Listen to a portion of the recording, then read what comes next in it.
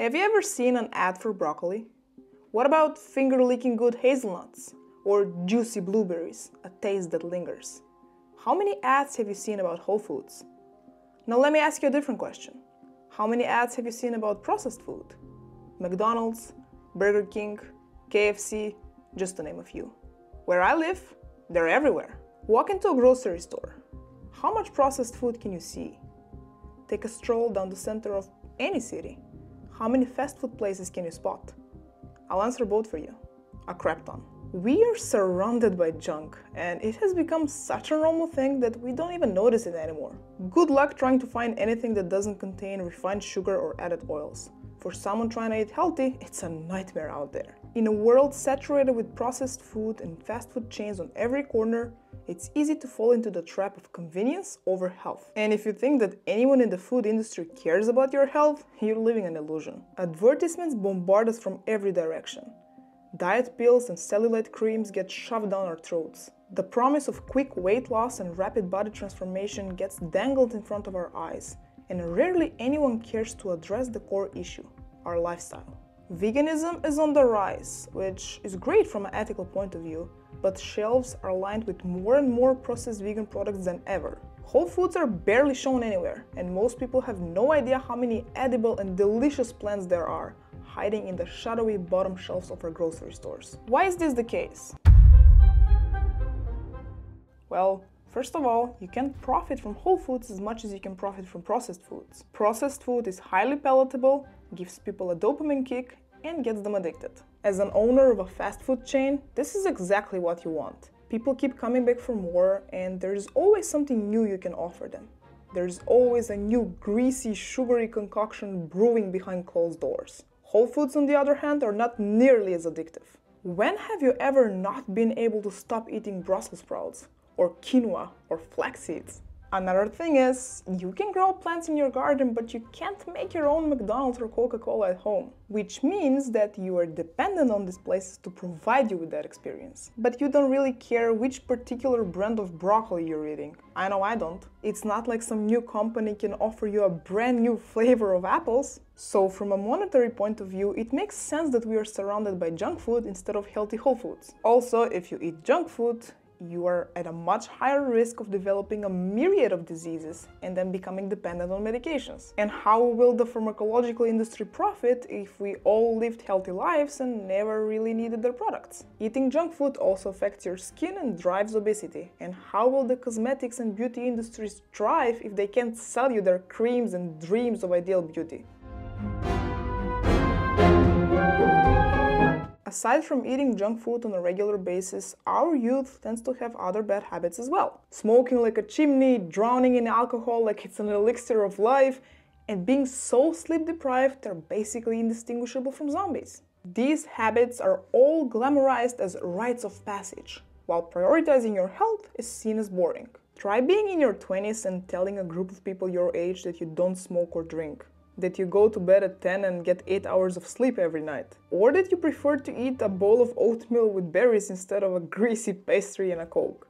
You're gonna be ridiculed. And I know that I'm generalizing here and that not everyone thinks this way, but the truth is that the majority of people don't live a healthy life. They believe that just because they're young, it's okay to treat their bodies like trash cans because it's fun and you only live once. I can't tell you how many times I've been made fun of for posting meals with multiple ingredients, all of which were whole foods, and being told that my food is just too complicated. Well, how many ingredients went into your meal? How many antibiotics were shoved down the throat of the animal that was slaughtered for the burger that you're now gulping down like there's no tomorrow? It is generally accepted that a fun life has to include unhealthy habits. And if you don't partake in that lifestyle, you are labeled as boring and a party breaker. Your life is seen as miserable, your food is seen as bland, and your days are devoid of joy. I have a theory why that's the case. A person that smokes, drinks, and eats junk food is addicted to all of these things. If they suddenly stopped smoking, drinking, and eating junk food, they would experience withdrawal symptoms, and they're just not gonna have a good time. That's why, from their perspective, the person who doesn't have these addictions and lives a healthy life seems miserable.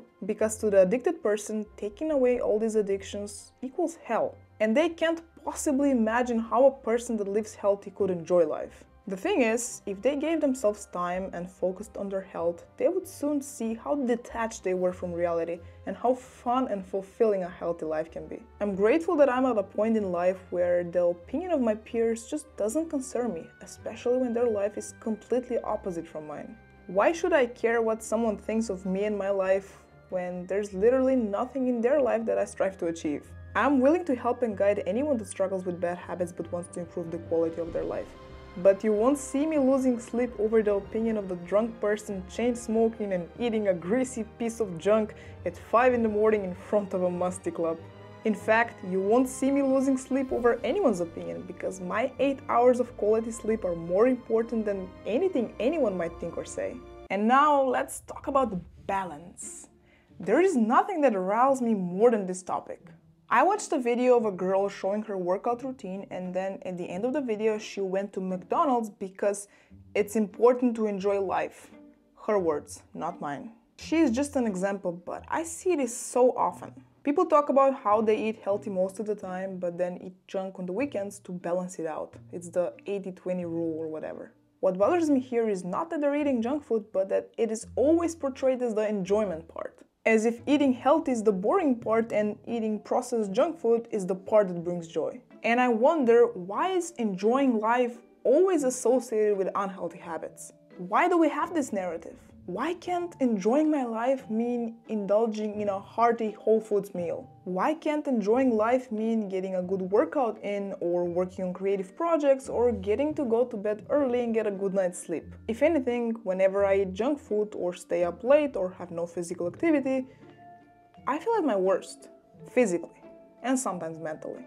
It's really hard to function when you're running on 3 hours of sleep and empty calories. For me, balance is not working out 3 days a week and then spending the other 4 days laying in bed, not moving at all. Laying in bed the whole day never makes me feel good. On the contrary, it makes my body ache and it takes all of my energy away. Balance for me is giving my body time to rest from strenuous workouts, not by not moving at all, but by going on leisurely walks or having a stretch at home. And when it comes to food, balance for me is not eating McDonald's once a week, but cooking something that takes less time or letting my partner cook. Anytime I eat something deep fried or with sugar in it, my skin breaks out, my stomach hurts, I feel low in energy, and feeling like this does not bring me any joy in life and is not worth the dopamine fix I get while eating. Sleep-wise, I have worked so hard on creating a healthy routine. I used to struggle so much as a teenager and I was always sleep deprived. Now I make it a priority to go to bed early and get enough quality sleep every night. Breaking this habit with a late Friday night only sets me back and disrupts my routine, and I see no joy in that. As far as work goes, a work-life balance for me doesn't mean scrolling on social media instead of working, but reading a book or listening to a podcast on a topic that I find interesting and that I can learn something from. Balance is shoved in our face all the time, and good luck trying to ditch this flawed concept and instead live a healthy life and follow healthy habits all the time. You're flagged down as problematic, you're labeled as boring, and you're told that life is just not fun without bad habits in it. I'm tired of this. Balance shouldn't be a compromise between indulgence and health. It should be about embracing habits that nourish both body and soul. Living healthy isn't about deprivation. It's about liberation. It's reclaiming joy, vitality, and purpose in every choice we make. If you resonated with anything I've said, join me in reshaping the narrative. Let's redefine balance and embrace a life where health is synonymous with happiness. If you enjoyed this video, you will definitely enjoy this one. Hit the subscribe button to support the channel. Thank you for watching, and I'll see you in the next one.